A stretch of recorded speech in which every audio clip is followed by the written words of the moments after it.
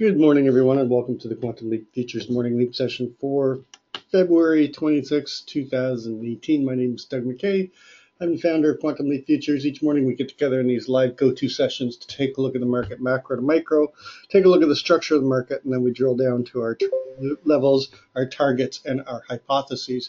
We do create multiple hypotheses. We do not know what the market's going to do. Therefore, we create multiple plans based on who would be in control, the buyers or the sellers. We create two main plans and two alternative plans for expansion.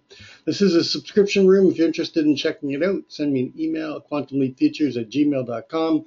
There's no website. There's no blog. This is not a commercial venture. We do everything live here in the go-to. Then we do live trading and analysis during the course of the trading day.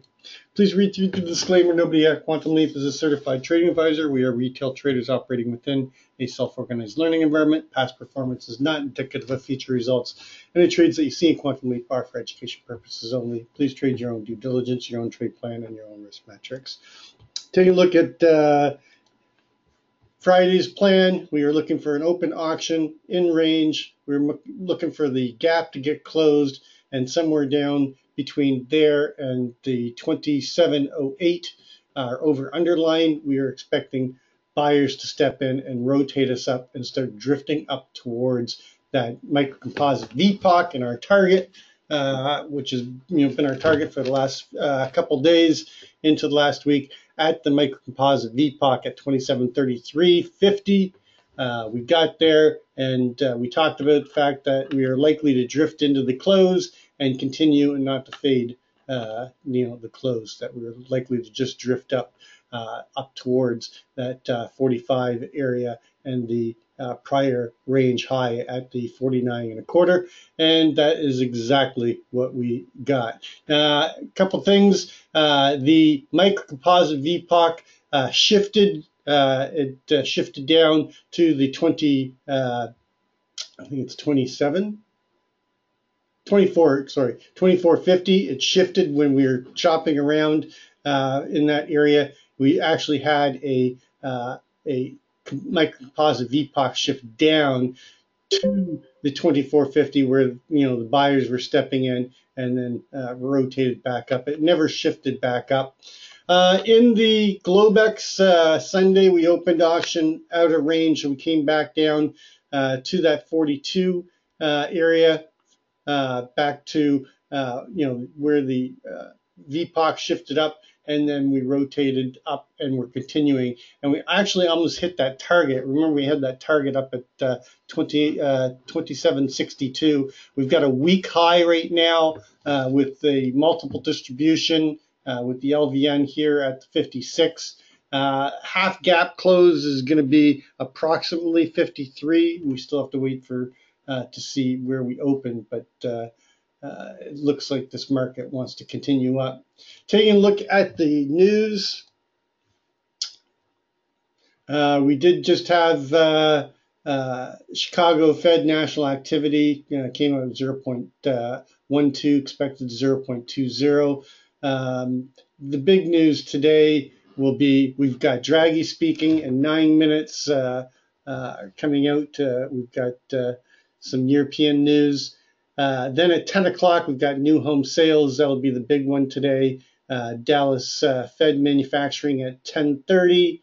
And then we've got 3-month and 6-month bill at 11:30, all times in Eastern. And then we've got FOMC Coral speaking later on this afternoon at 3:15. So not a real big. We do have news this week. We've got GDP, CPI. We've got some news coming out later this week. I always like to start my day just taking a look at a simple candlestick chart. I start on a monthly. What I'm doing is I'm just I use a 9 EMA, 20 SMA. Those are my moving averages that I use for my homework. I do not use them to trade. I use them for study.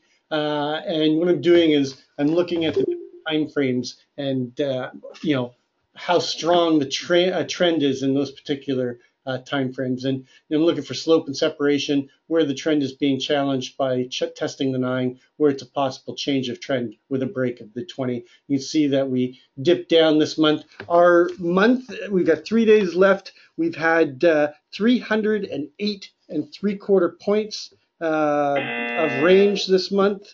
Our month high is all the way up at 28.37.75. Our month low is all the way down at 25.29. So no real chance of coming down and testing the low. The open of the month is 28.75. That's something that you want to pay attention to as we come into the end of the month, whether or not this changes and gets into a positive territory if we get above that 28.28 area. Going to the weekly, you can see that we did go down and challenge the trend. It looked like they were going to roll over, but they took it right back, and now we've gotten above the 9, the 20. We're getting slope and separation to the upside. The trend is intact on the weekly. On the daily, same thing. We dipped down. It looked like we were getting a downward trend, and then they broke back above, and now we're working our way back. More consolidation still on the daily. Going to the 4-hour, you can see that we're starting to trend up again on the 4-hour, getting slope and separation to the upside. And then to the 30-minute,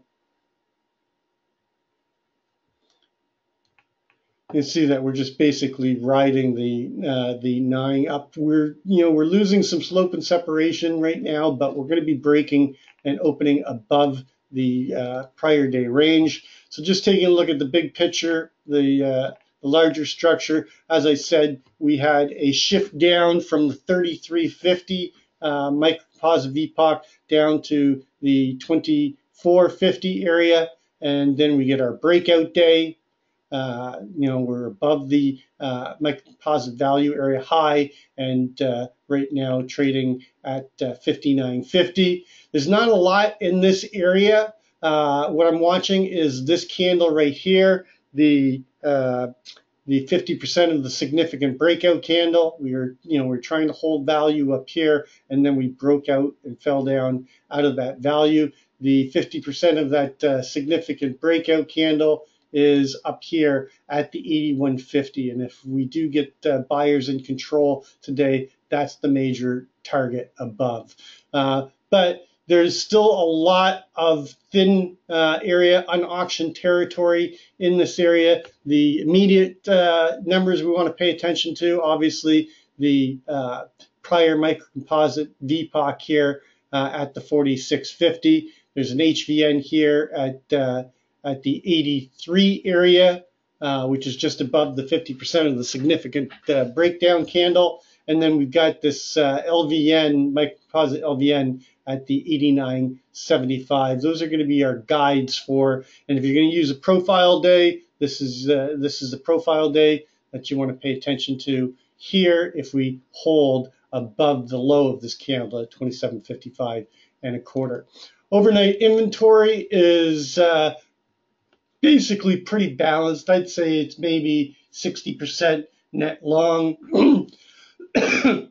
But we did dip down and spend some time in the upper distribution of Friday, but they have accepted that 45, 46 area. Remember, that's the microcomposite VPOC from prior on the way up. So we accepted that value again. They moved up. We've got a double distribution with this LVN zone here at the 56 and a quarter down to the 54.50.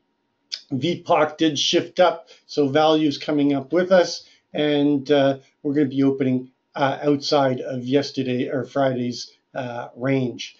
So watch these levels here at the LVN.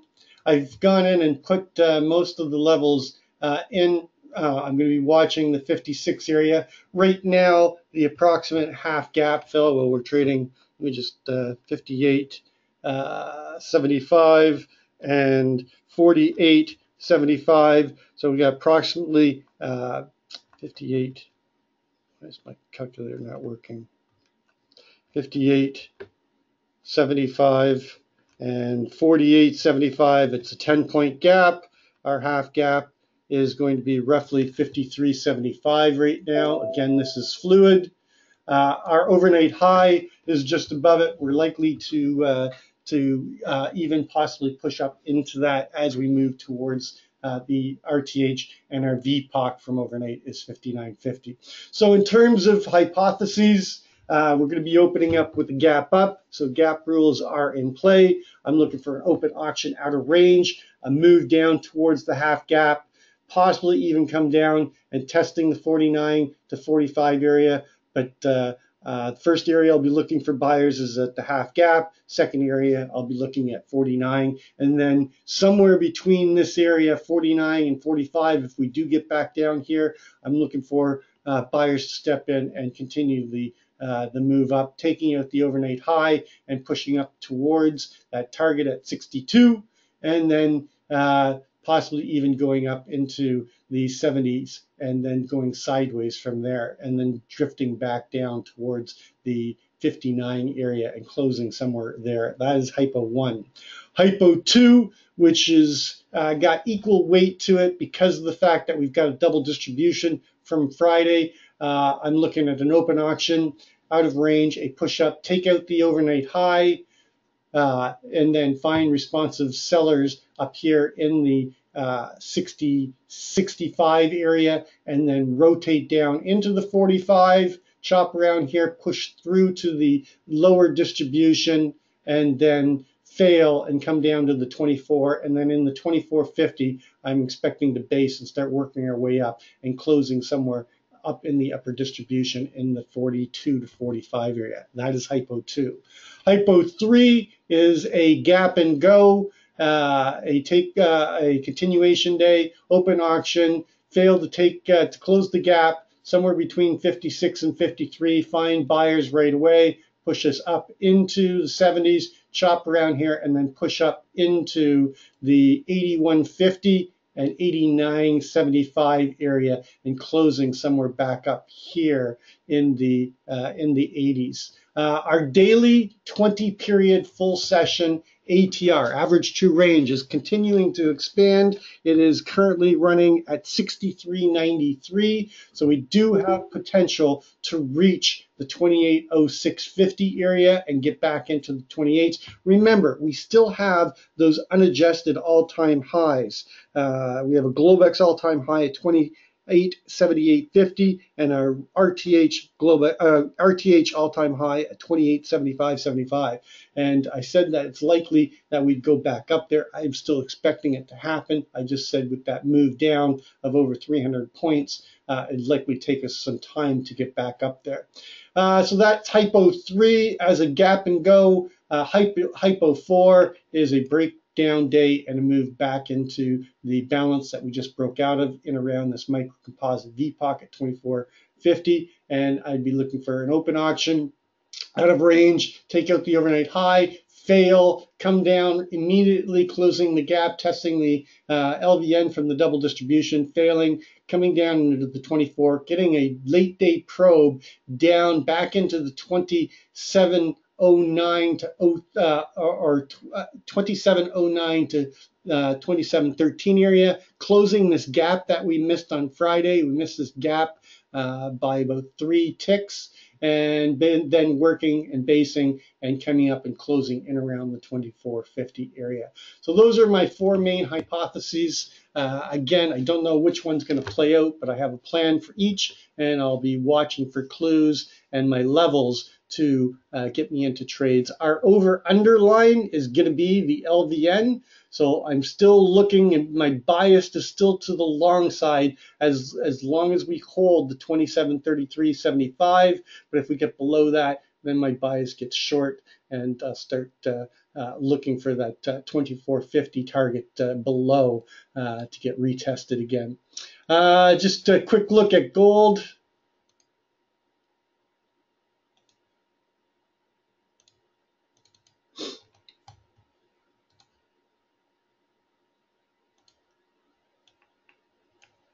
Gold is balanced, and we talked about this 31 area on Friday. And if we could hold that and accept that, we'd get a test up into the upper part of that distribution. Again, all these videos are up on the YouTube channel. You can go and check out what we talked about, but we did talk about accepting the 31 to 32 area and then testing the upper side of this distribution at 35, and if we broke above that, back up into that 39 area. And we're currently now back in the longer time frame balance at 39. If we can hold this, look for them to test the upper distribution in the 42 to 43 area, and then a breakout, we're looking at targeting up here in that 46 to 47 area. If we can't hold the 39, look for them to come down and test that 35, and then you break below the 35. I'm looking for a move back into the 31, 32 area again, and back into this balance and just chopping sideways. Any breakdown below the 28, again, all these numbers were Friday's numbers as well. Looking for a bigger move down to test the lower side at the 22, 23 area, and possibly even down into this 20 area. So that's what I'm looking at in gold. That's going to complete our pre-market session. As always, trade well, trade safe, and we'll catch you on the flip side.